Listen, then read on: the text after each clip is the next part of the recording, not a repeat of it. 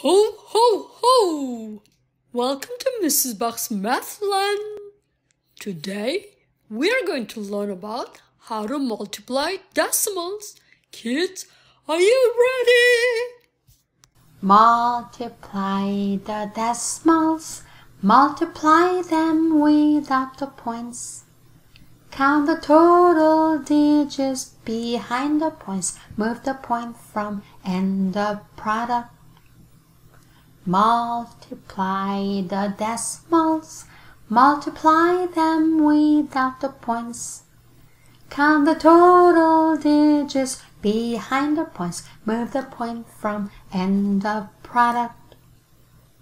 Multiply the decimals, multiply them without the points.